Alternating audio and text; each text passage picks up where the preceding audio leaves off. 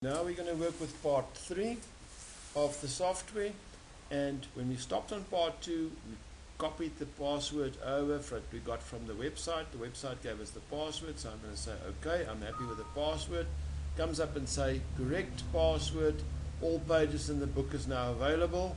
So I say that's fine, thank you very much. And now you've got your software and your software is open. A little bit of history, it tells you what the files is, what files you need to change. And I can just go down and say start. Let's just scroll down a bit and see what else is there. And you'll see that the software updater would normally sell for $149. You must probably got it for quite a bit cheaper than that. Right. So let's go and look at the start button. Click on start. It says price for profit. A little bit of why we created the course, why the course is there. That's 100%, and you can contact me. There's my, if you click there, it'll take you through to my email address, so that works fine. Right, next part is you can't see anything else. There's no things more forward and backwards. Right, let's go and have a look at the top.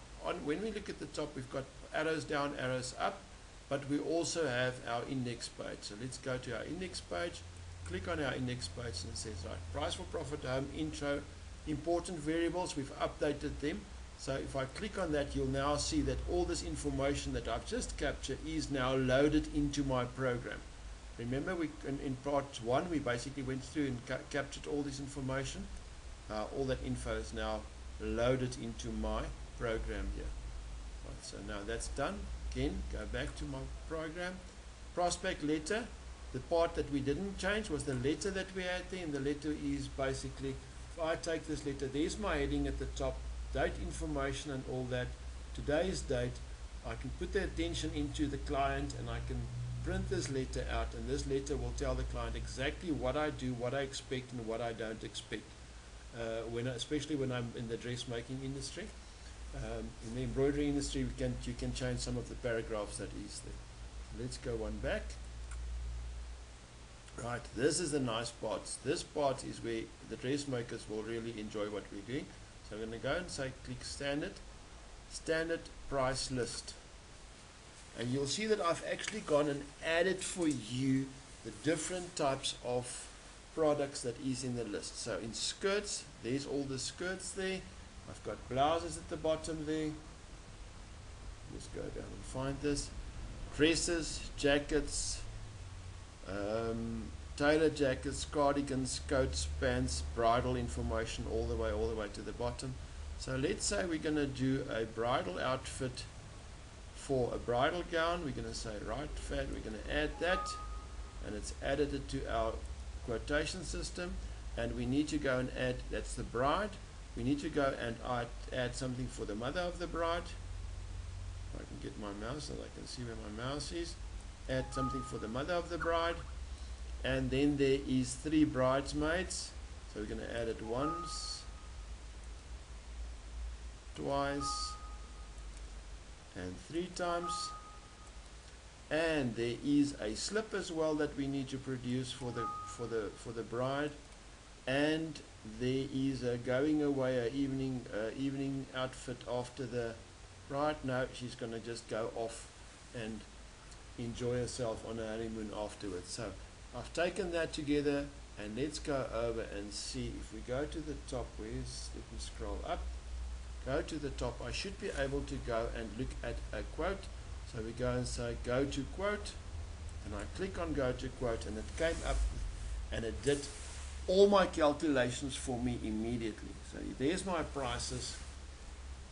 Bridal gown 8,000 Rand, mother of the law's outfit 3,500, bridesmaid 1.5, bridesmaid 2.5, bridesmaid 3.5, and the slip 5, and the total cost is 32,800.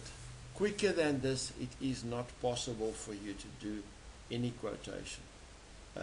Next part is if there's extra work that needs to be done on these, we need to go back. So we're going to go back to price list, and I'm going to go to garment primary prices. Instead of the construction prices that we've got here, I'm going to go to garment primary prices. We're going to click on that. Sorry, that's construction. This is where I want it to be, construction prices, sorry. and not the garment code. And now I'm going to go and look for information that I need to go and add still to the project. So let's go down and see what do I have here. Zippers, pockets, other information that I've got here: belts, pleats, ties, tie-ups. Alright, there's nothing there, so that's fine, but there might be embroidery on it, so I'm going to go back and go to my embroidery side and go to my embroidery price list and say, right, digitizing, that I need to do digitizing for it. I might have, I might not have. If I had to do digitizing for it, I need to go and put the number of stitches in there. So let's say there was 24.7 thousand stitches in there, so I'm going to go and add that. There we go. Right, and then not on towel, lace, applique, delicate fabric. We're going to go and add to delicate fabric as well. And this is where you need to do your calculation. It says click here to calculate. It says here click here to use your calculator to determine the number of stitches. Now we've got 24,000 stitches there, so I'm going to click on my calculator to see if I can bring my little calculator up, and it's popped up for me. So and it was 24.7, and I need to times that for delicate fabric to go and say times 1.45, and that gives me an answer of 35.81. So I'm just going to go and put in here delicate fabric there, 35.81, and I say add. Where do we go? There we go. Let me say add. It's been added, and now I can go back and look at my quotation, because now my quote should include digitizing. And the digitizing now that's now included is 1200 Rand for the digitizing, and for the embroidery will be 338 Rand. And that 338 Rand could be per design, or it could be only for one design, depending on where you're going to do that. Because remember, if you calculate it, you know you're going to repeat that 17 times, you must go and times it with 17 times as well. So this way it's done. You can now go and print your quotation, or you can go and say, I'm going to go back and I would like to have this as an invoice, and it will bring the invoice up for me, and there's my invoice for my customer, which I can now go and print out. In short, that is what the price for profit system allows us to do at this stage.